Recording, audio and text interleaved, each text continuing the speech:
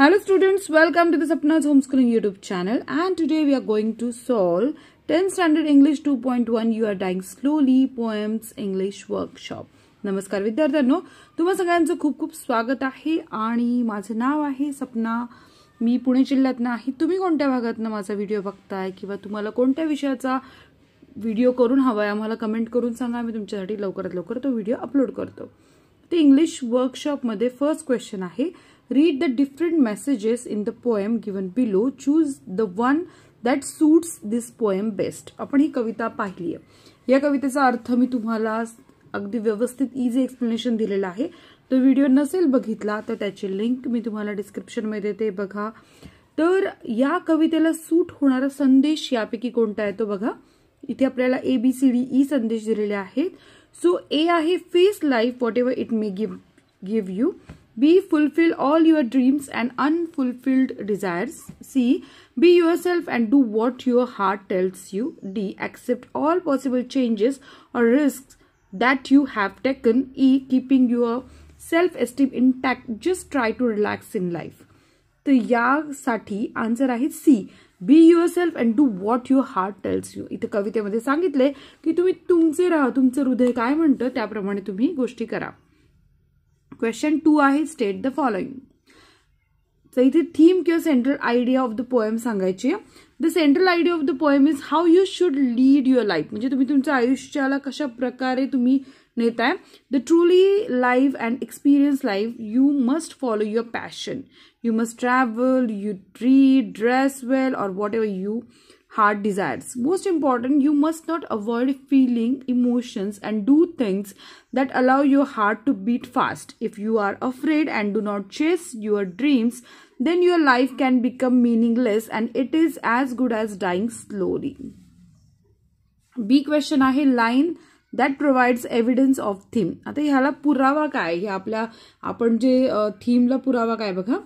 तर इथे लाईन आपण लिहितोय. If you do not listen to the sounds of life, if you do not appreciate your self, you start dyeing slowly. C. 3 characteristics from the poem that makes a person. इथे आहे dull and uninteresting, don't like travelling, walking every day on the same paths, don't like to change routine. Third question आहे. पिक out 4 adjectives from poem and write them down with the nouns they describe. Okay, turbulent बरोबर काय येतं. Emotions, sensible advice, same paths, different colors. Question number 4 आहे. Compare the structure of the poem. You start dying slowly to the poems in the unit 1, 1.1 and 1.3. तर ह्या दोन्ही poem आपण अभ्यासलेल्या आहेत. तर या पोएमचं जे एकूण स्ट्रक्चर आहे त्याच्यावर आपल्याला या कवितेला यू स्टार्ट डाईंग स्लोलीला कम्पेअर करायचं आहे. To which poem does the structure match? What differences do you notice in the order once? Note them down. आपण इथे rhythm scheme, rhyme scheme. Rhyme scheme तुम्हाला माहिती आहे की आपण कशा प्रकारे करतो. माहित नसेल तर मला विचारा, मी तुमच्यासाठी स्पेशली व्हिडिओ करून पाठवेन. सो 1.1 ची आहे राईम स्कीम ABAB, पण 1.3 मध्ये राईम स्कीम नसल्यामुळे याला फ्री वर्स म्हणायचं. 2.1 मध्ये सुद्धा राईम स्कीम नसल्यामुळे आपण याला फ्री वर्स म्हणणार आहोत. लाईन्स आहेत 1.1 मध्ये 20 लाईन्स, 1.3 मध्ये 30 लाईन्स आणि 2.1 मध्ये 27 लाईन्स. तर स्टांजा आहे 1.1 मध्ये 5 स्टांजाज म्हणजे 5 कडवी आहेत. 1.3 मध्ये 6 स्टांजाज 6 कडवी आहेत आणि 2.1 मध्ये 5 स्टांजाज म्हणजे 5 कडवी आहेत. सो रिदम, जेव्हा राईम स्कीम असते तेव्हा आपोआप रिदम असतो कवितेला, पण 1.1 मध्ये तो रिदम आहे, 1.3 मध्ये रिदम नो आणि 2.1 मध्ये rhythm no. So now the next question is what expression is repeated in the poem. म्हणजे इथे कोणती ओळ जास्त वेळा वापरली आहे, हाऊ मेनी टाइम्स आणि किती वेळा वापरली आहे. Why do you think the poet emphasise it. आणि कवी त्याच्यावर का जोर देतोय असं तुम्हाला वाटतं आपण उत्तर लिहायचंय. So the answer is the expression if you do not is repeated in the poem. It is repeated 10 times. So if you do not हे 10 वेळा वापरलंय. You start dyeing slowly is repeated 4 times in the poem. The poet emphasise this expression. आता आपण हे उत्तर लिहितोय emphasise का केलंय. This expression to strongly enforce the idea that if you do not follow your heart or do not chase your dreams, you start dying slowly. कवीला इथे जोर देऊन सांगायचं की तुम्ही तुमच्या हृदयाचा आवाज नाही ऐकला, तुम्ही तुमच्या स्वप्नांचा पाठपुरावा नाही केला, तर तुम्ही लवकरच मरणार आहात. म्हणजे मरणे अर्थाने नाहीये, तर तुम्ही तुमचं जगणं निरर्थक होते.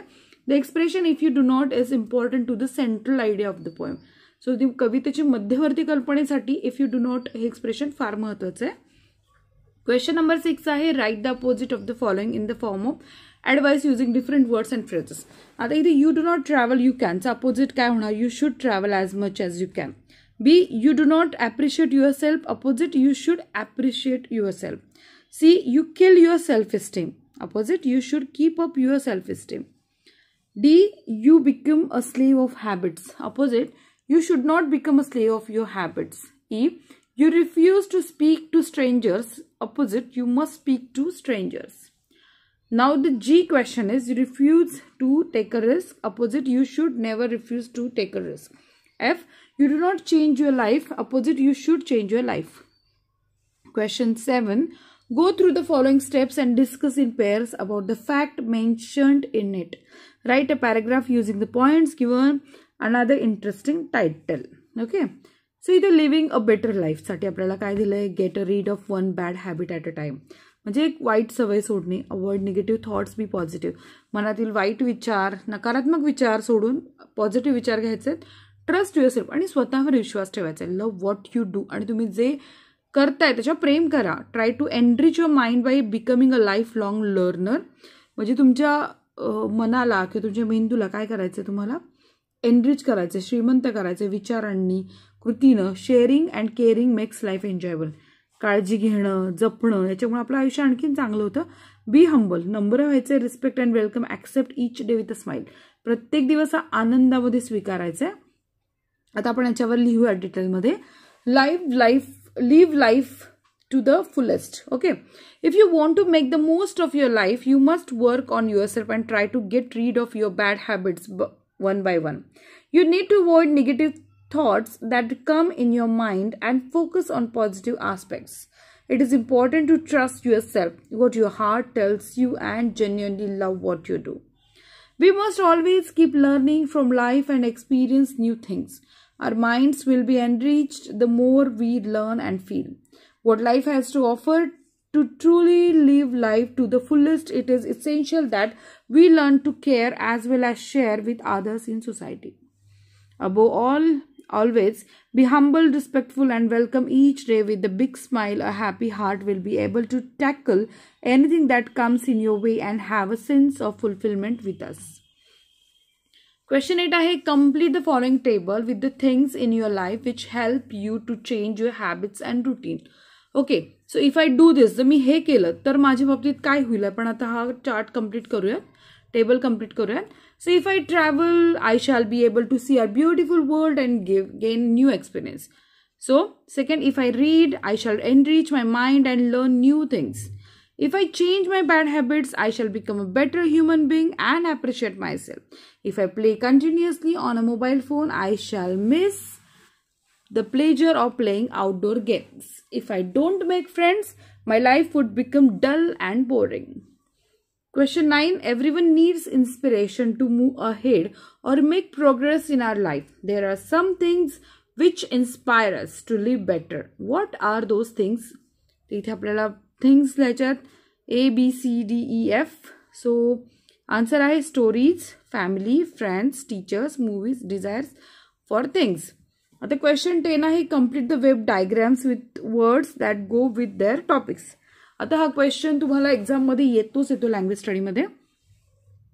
टर्ब्युलंट.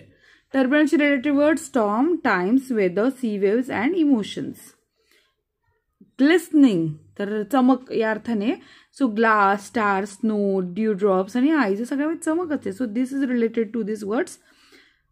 सेन्सिबल त्याच्याशी रिलेटेड ॲडवाइस, आयडिया म्हणजे कसं ॲडवाइस सेन्सिबल असते, आयडिया सेन्सिबल असते, पीपल सेन्सिबल असतात, आन्सर सेन्सिबल असतं आणि स्टॉर्म सेन्सिबल असतो.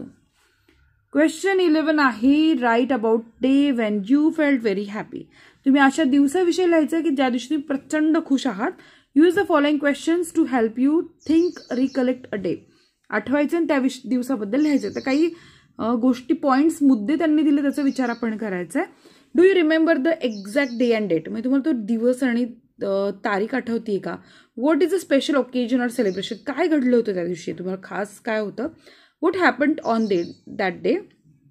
तर how did you react to the things that happen on that day. त्या दिवशी घडलं तेव्हा तुम्ही कशा प्रकारे व्यक्त झालात. How did other people react when they saw you wear so happy. बाकी लोकांचं काय म्हणजे त्यांच्या काय प्रतिक्रिया होत्या जेव्हा तुम्ही खूप खुश होते. What did you do next आणि तुम्ही काय केलं त्यानंतर. What happen in the end glistening. Okay, so आपण काय करूया त्यात आणखीन त्यांनी म्हटलं की describe any other emotions you felt that day. आणखीन काही तुमच्या भावना असतील तर तुम्ही सांगू शकता. Now with the help of guidelines right a short paragraph of at least 100 words. Limitation लक्षात ठेवा, काही कसंही लिहायचं नाही, आपल्याला 100 शब्दांची मर्यादा पूर्ण करायची. About that happy day give a suitable title for your narrative write-up. So let's start to right this. Title आहे अ memorable day of bliss. Bliss म्हणजे काय, प्रचंड आनंद होणं, खूप असं खुश होणं, माझा आनंद गगनात मावत नाही अशा प्रकारे. So bliss in that sense. I vividly recall the day of June 15th, 2023 when happiness enveloped every moment. While it wasn't a special occasion or celebration in that traditional sense, it turned out to be extraordinarily special for me. On that day, I received a phone call informing that I had been accepted into my dream university. My heart swelled with joy as I proceeded this life-changing news. I couldn't contain my excitement. I danced around the room, grinning from ear to ear when I shared the news with my family. Their expressions of pride and happiness mirrored my own. After the initial celebrations, I spent the day envisioning my future and the exciting opportunities ahead. The day ended with a sense of contentment and gratitude that I had never experienced before. Alongside the overwhelming happiness, I also felt a tinge of nervousness about the challenges that awaited me. Nonetheless, that day will forever remain etched in my memory as a day when sheer happiness and anticipation filled every corner of my heart. So, in this way, we have completed this whole story. But if you have any doubt, जर तुम्हाला कुठलाही doubt असेल, समजलं नसेल ना, comment करून विचारू शकता. Question number 12 आहे use internet or any book to write 4 inspirational or motivational quotes related to the message in the poem. So आपण ते quotes लिहूयात. First quote आहे the best and most beautiful things in the world cannot be seen or even touched. They must be felt with the heart. Helen Keller यांचं आहे. B आहे because of your smile you make life more beautiful. Thich Nahat Han. C आहे beauty is when you can appreciate yourself. When you love yourself, that's when you are most beautiful. जेव्हा स्वतःला सुंदर समजाल, स्वतःला appreciate कौतुक कराल, तेव्हा तुम्ही जास्त सुंदर दिसता. जो काराविच. And D, never lose an opportunity to seeing anything beautiful, for beauty is God's handwriting. Ralph Waldo Emerson. So in this way we have written all the questions answer. प्रत्येक प्रश्नाचं अचूक उत्तर आपण या व्हिडिओमध्ये दिलेलं आहे. व्हिडिओ आवडल्यास लाईक करा, चॅनलला सबस्क्राईब करा. भेटूयात पुढच्या व्हिडिओमध्ये. धन्यवाद.